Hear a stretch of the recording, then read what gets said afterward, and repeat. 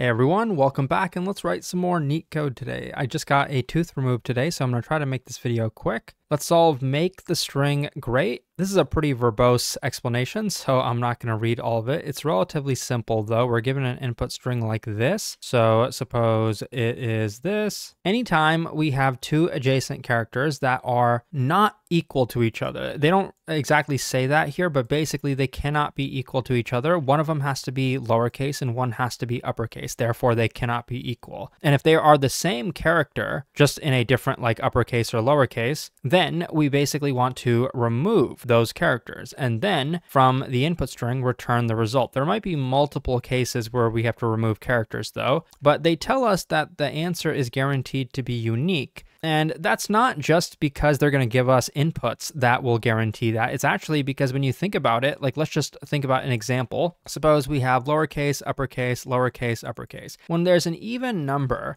of these, then it works out, right? Delete these, and then the answer is given. What about this, where we have a choice? We could delete these two and delete these two, and we're left with a lowercase e. Well, if we make the other choice, delete these two and these two, we're actually left with a lowercase e on the other side as well. So really, we actually don't have a choice. The result is always going to be the same. Now, you don't really have to figure this out, but I just thought it was worth mentioning because, you know, this is an easy problem, but maybe if it was a medium problem, you would have to figure out stuff like this on your own. So the problem is actually going to be relatively simple. The solution is just going to be iterating over the string. All we have to do is remove those pairs. Now, how are we going to identify that one of those pairs exists? Well, basically, it's going to be an if statement. We're going to check that, first of all, the adjacent characters are not equal to each other. They cannot be equal. And then we're either going to convert both characters to lowercase or convert both characters to uppercase. I'm probably going to stick with lower, but it doesn't really matter what you choose. Once you convert both of them to lowercase, if they are equal to each other, but the original characters are not equal to each other, then we remove them. So pretty straightforward. We could implement this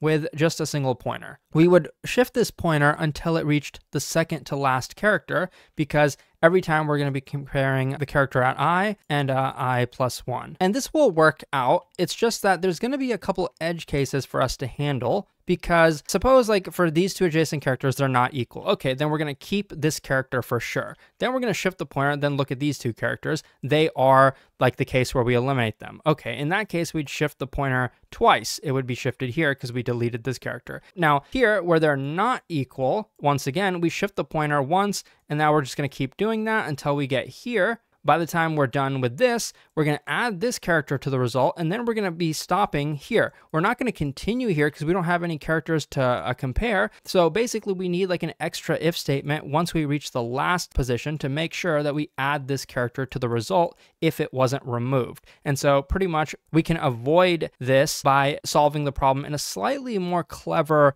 way. We can actually solve the problem by having a pointer and iterating over the entire input, including at this character. And we do that by comparing this character with the previous character. But the only problem is when you do that, like look what happens here. I'm at this character, I decide to keep it. I'm at this character, I compare it with the previous character, I decide to keep it. Now I get to the third character and I look at the previous character. These are the same. So I want to get rid of this, but we already decided to keep this character. But now we want to change our mind. Now we want to say actually get rid of it. So we want to be able to retroactively remove characters that we already added. And specifically, we only would ever do that with the previous character. So the easiest data structure I can think of to accomplish this is called a stack. We can remove the last character from here in constant time. Now, if you weren't able to come up with this approach, it's okay. It's probably not because you weren't clever. It's probably because you had no need to come up with this solution, because solving the problem with a regular loop is very feasible. So if you were able to do it that way, that's perfectly fine as well. It's just that I think this is just a little bit of a cleaner solution. And I didn't explicitly mention it, but you might have noticed that with the first character, we don't really have anything to compare the previous character to. So anytime we compare with the previous character, we want to make sure our stack is non-empty. Okay, now let's code it up. So I'm going to go ahead and declare our stack. And the benefit of this is actually that strings are immutable in most languages. So the way we're going to return this is we're going to add characters to this stack. And at the end, we're going to combine all of the characters. And this is just going to be a bit more efficient than if we were doing string manipulation. Because if you were to take a string and let's say, add two strings together, that's generally going to be an O of n time operation every single time. So by joining them at the end, we can actually save some runtime by doing that. So at the end, this is how you can code that up. This is basically saying join every string that's in the stack. And this is the delimiter, which is an empty string. So basically just concatenate all those strings together. Okay, let's try to hurry up. So we're going to start our pointer at 0. You could also start it at 1 if you wanted to have like the first character already initialized here, but that's actually not required because our loop, the way we're going to write it,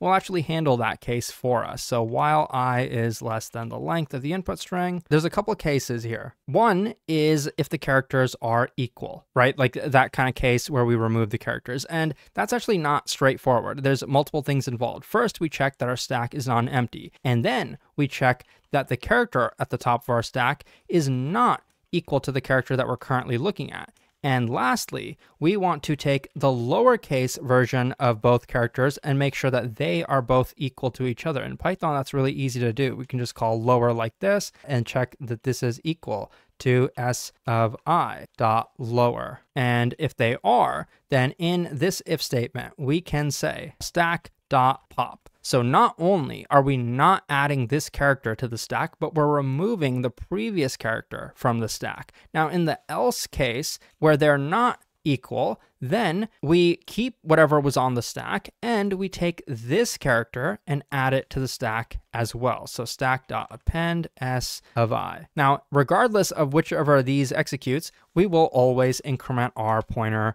by 1. So this is kind of the benefit of the stack. We're always incrementing the pointer by 1. In the other solution, you'd have to sometimes increment it by 2, sometimes by 1. So this is the whole solution. Let's run it to make sure that it works. As you can see on the left, yes, it does, and it's pretty efficient. Now, sometimes I feel like I'm cheating by using some of these built-in methods. I don't know about you, so I wanted to quickly show you how we can actually implement our own version of this. The reason I know how to do this off the top of my head is because I used to, well, the first language I learned was C, so I kind of got used to manipulating like ASCII values and just being familiar with them. So here we're going to write a function that given a character, we're going to convert it to the lowercase representation of that. In case you don't know, there is something called like an ASCII value. So every character, like lowercase a will map to some integer, lowercase b will map to some integer, and they kind of go one by one. And the same thing is true with uppercase characters. Let's actually change this to say this is 100 and this is 101 and this is 102. This isn't accurate, but the specific value, actually, you don't need to know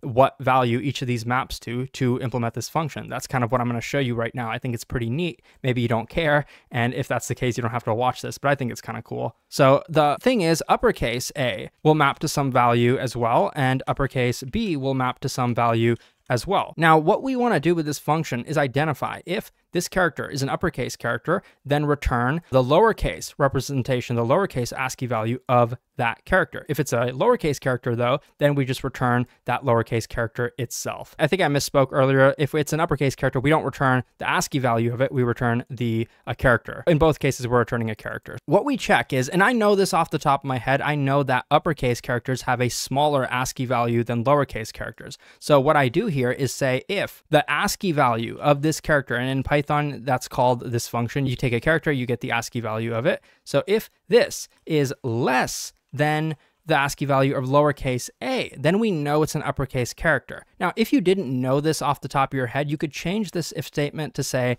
if this is less than lowercase a, or if this is a greater than lowercase z, because at the very least, most people know that ASCII values are continuous, like for A through Z, they're going to be continuous. So all we're trying to figure out is that this character is not a lowercase character. But I already know this, so I'm going to keep it simple like this. And now I'm going to say, how can we take this uppercase and map it to this character if we don't even know what these values happen to be? Like, we don't know what they are. Well, we can actually still do it if you're clever. Try to figure it out by yourself if you don't want me to spoil it for you, but let me show you. Whatever character we have, we know it's uppercase. take it, subtract from it the ASCII value of uppercase A, which we can get with this function. So now we know the delta. We know that if this was uppercase A, the delta is going to be 0. If this is uppercase B, the delta is going to be 1. We take the delta and add it to the ASCII value of lowercase a. So I'm going to say this. I'm going to say lowercase a here,